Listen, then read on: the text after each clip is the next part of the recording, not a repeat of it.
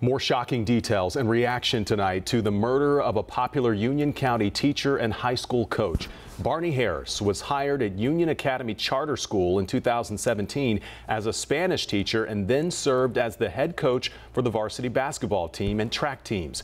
Last Thursday, he was killed in a shootout with a Mexican drug cartel. This happened in Alamance County. Authorities say Harris was trying to steal money and drugs from the cartel.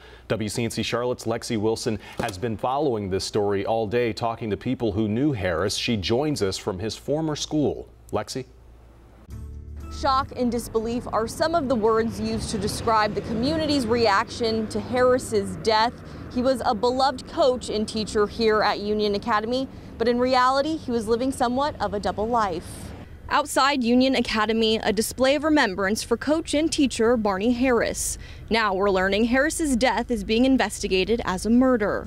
Barney Harris shot and killed in a shootout with drug cartel. Nothing surprises me. There's people and families that have relatives that violate the law, and a lot of them never know. Last Thursday, Harris went to a mobile park in Alamance County to steal money and drugs from the cartel.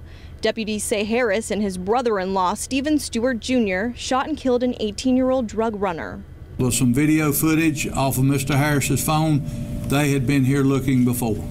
That's when a shootout happened. Harris killed in the gunfire, even though he was wearing a bulletproof vest. I know the cartel, they have the reputation.